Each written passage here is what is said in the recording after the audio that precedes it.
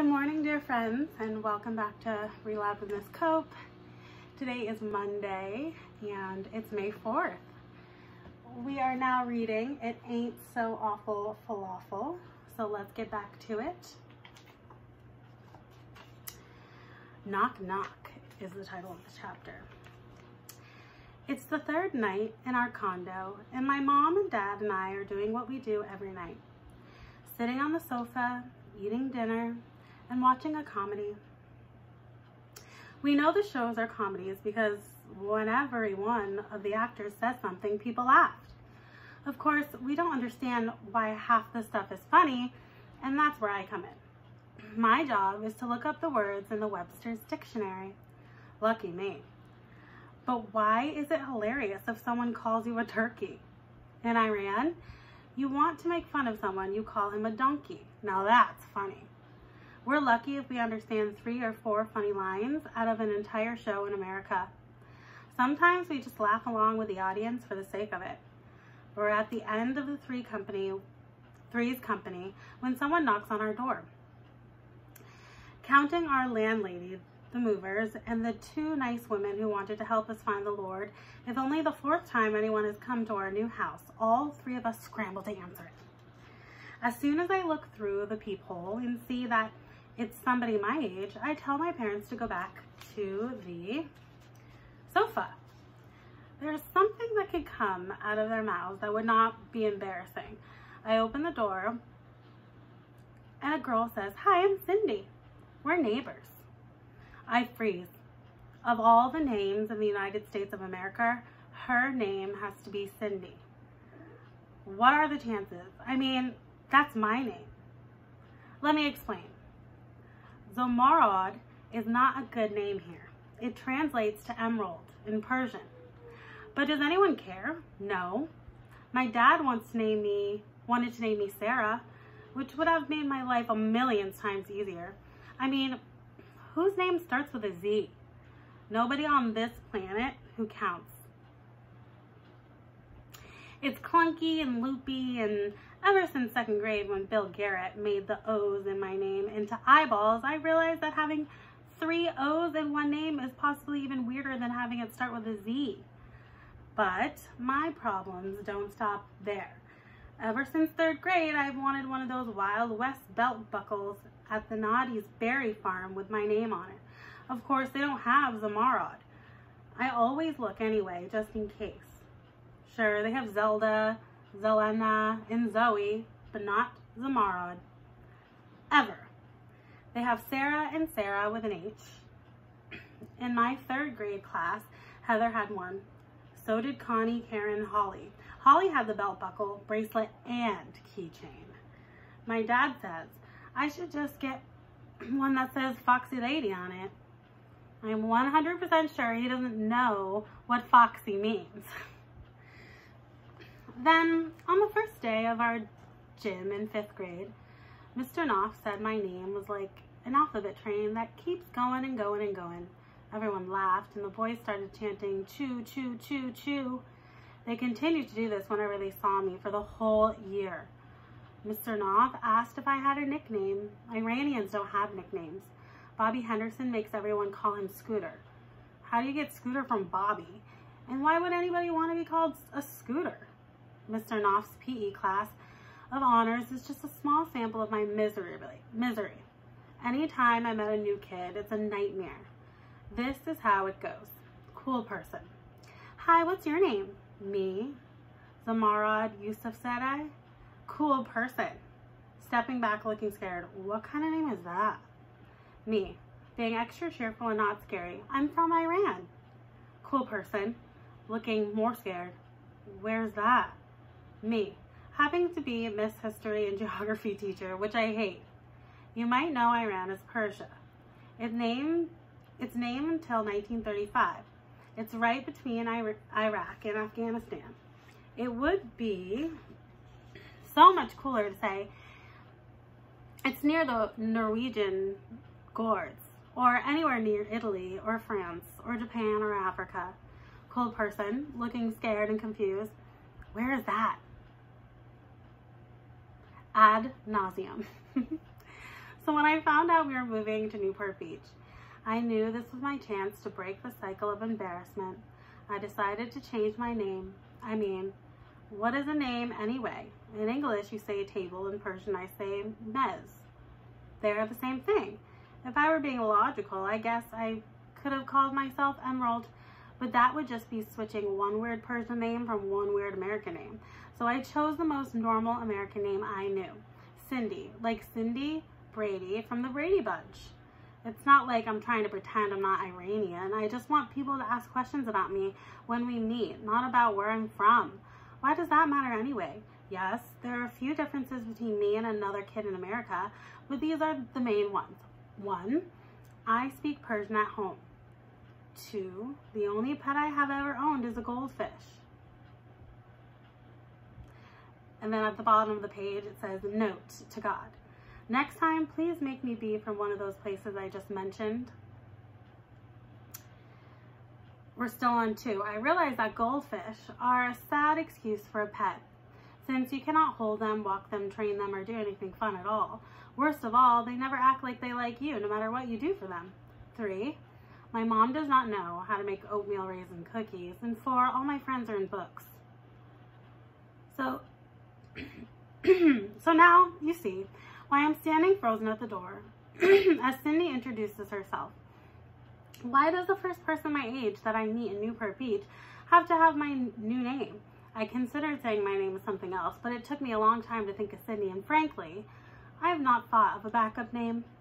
Also, when someone tells you your name, you only have a few seconds to tell her yours. So I smiled and said, nice to meet you, I'm Cindy too. Oh my God, she says, we're both Cindy. That's so cool. So cool, I repeated. You want to come over and hang out, she asked. I live right next door, even though it's getting late. I cannot pass up this opportunity to make a friend. Yeah, I say.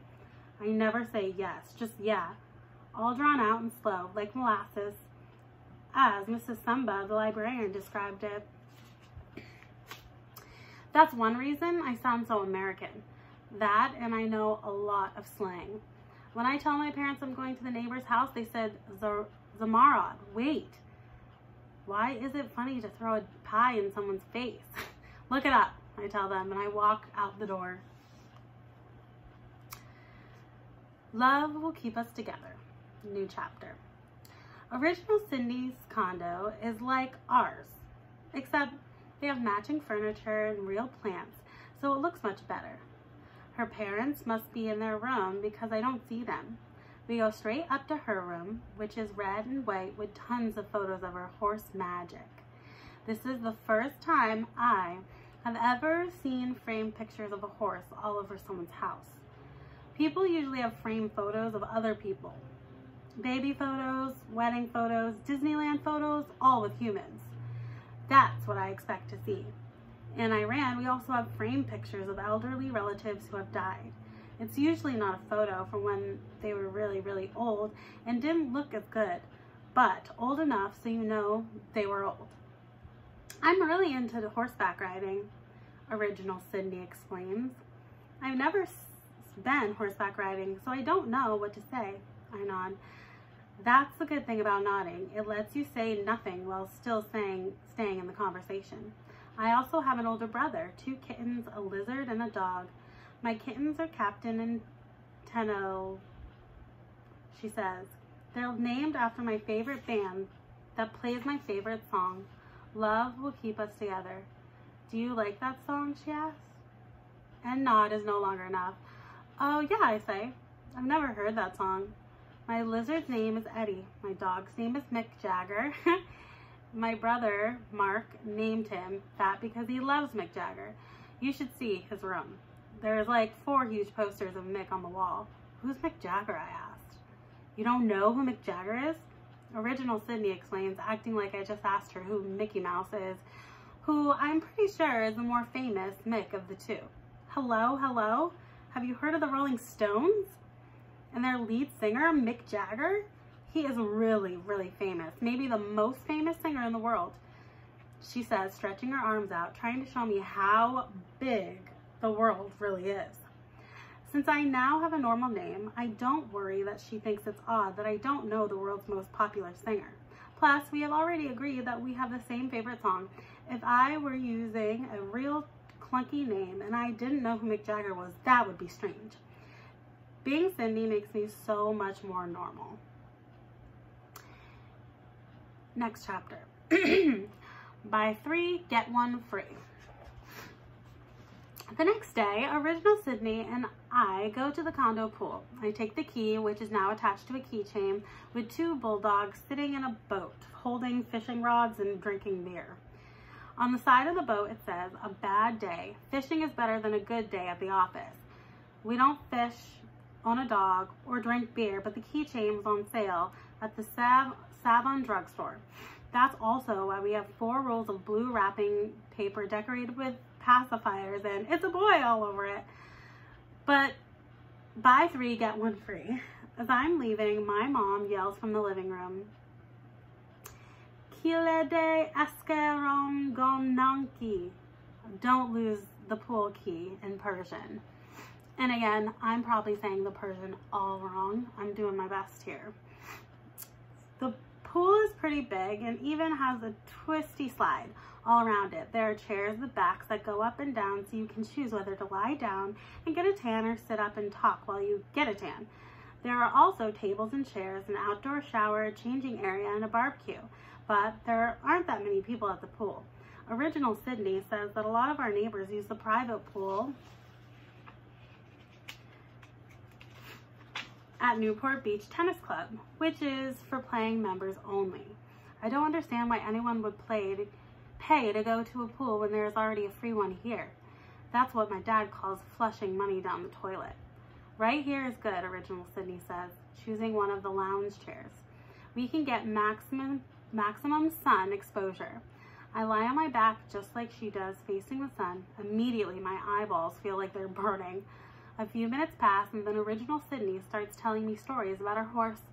If I didn't know magic was an animal, I'd think she was talking about a person. The first time I saw magic, she begins, I knew she was the one. She goes on to tell me in detail how she and Magic learned to become friends, what happens the first time she cried in front of Magic, and how they practically speak a secret language. After an hour of the horse stories, Original Sydney finally stops. I miss Magic so much, she sighs. When did you last visit her, I asked. Yesterday, she replies. Magic is also so happy to see me. Do you feed her? Of course, I always have treats. Maybe that's why she's so happy to see you, I suggest, trying to be helpful. You know the dancing seals at SeaWorld? It's not like they want to wear a tutu and hop around in circles, but they do it for the fish. Animals would do anything for food. No, that's not it at all, Original Sydney suddenly sits up. Please do not compare my horse to a stinky seal. Magic and I have a bond, a connection. Maybe it's hard for you to understand because you've never loved a horse. I panic. My one and only friend in Newport Beach is mad at me. I have to say something meaningful. I do know about humans and horses being friends. I absolutely love Pippi Longstockings. Who? She asked, lying back down. You know, that book about the little girl who lives alone with her father. Well, her father is lost at sea and she has a horse and a monkey, and is that a true story? Original Sydney asked before I can finish. No, not at all. Pippi is an imaginary character. She's like 10 years old and lives alone. She can lift up her horse with one hand. As I am saying this, I realize that this conversation is not helping me connect with my only friend. It's a stupid story, I say. Never mind. Yeah, Original Sydney agrees. Sounds stupid. But you know what is not stupid? Black Beauty. Now, this is a touching story told by a horse and not at all stupid. What is it about? It's about this horse who tells you his life story. First, as a colt, and then as a workhorse, which is really hard because he lives in London a long time ago when they didn't treat them very well. A talking horse who wrote a book, she says. No, thank you. No, that's not it, I reply. But it doesn't matter since it's obvious that talking about books with Original Sydney is not a good idea. Hey, I begin trying to change the subject. Want to go swim? Swim, she says, as if I have suggested something totally unacceptable to do in a pool. Well, yeah, I mean, if you want. You mean get our hair wet? She asked. No. How about we swim without getting our hair wet? I suggest. Not even sure why I'm saying that. I guess. She sits up and ties her hair into a bun so it doesn't touch the water. My hair is short. Not that I should care if it got wet. We go in the pool up to our necks and walk from one side to the other, then back again, chins held up high, straining to keep our heads out of the water. Hey, you know what we look like? I asked. What? You know those African women in National Geographic who wear stacks of neck rings so their necks get really long? No. She climbs out of the pool, bringing our time spent in the water to a total of 5 minutes. Apparently, pools in Newport Beach are used only as tanning destinations. We reapply coconut-scented suntan lotion and turn our lounge chairs a few degrees for maximum sun exposure, like human sunflowers. After a while, Original Sydney suggests we lie on our stomachs to even out our color on both sides. Great idea, I say, realizing with a growing horror that no matter how many times I blink, I have no moisture left in my eyes. All of a sudden, I remember my dad's warning about staring into the sun during eclipses and going instantly blind. Is this the same thing? I close my eyes and try to think sad thoughts so I might cry and get some tears in my eyes, but I can't concentrate because Original Sydney is going on and on about another stupid horse story. After what feels like 5 lifetimes, I hear her say the glorious words, "We should go now." Yeah, I say, jumping up, but trying not to seem too excited. And you know what? We should totally work on our tans a lot, she suggested as she folds her towel, which, surprise, surprise, has a picture of a horse on it. I've never heard the phrase, work on our tans. I puzzle over it for a minute. Where's the work in that? You just lie there like a steak on a grill. Yeah, we totally should, I finally said.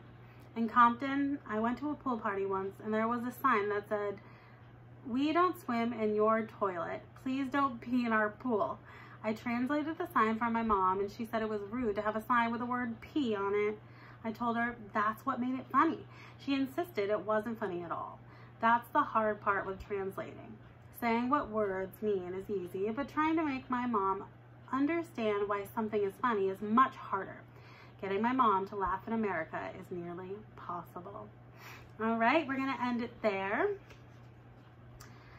It looks like Sydney, now Cindy, because she changed her name, met a new friend, but I think they're having a little trouble connecting. So we'll see what happens next. I will see you tomorrow. Have a great Monday. Welcome back. I hope you work hard today. Thanks for watching and toodles, everyone.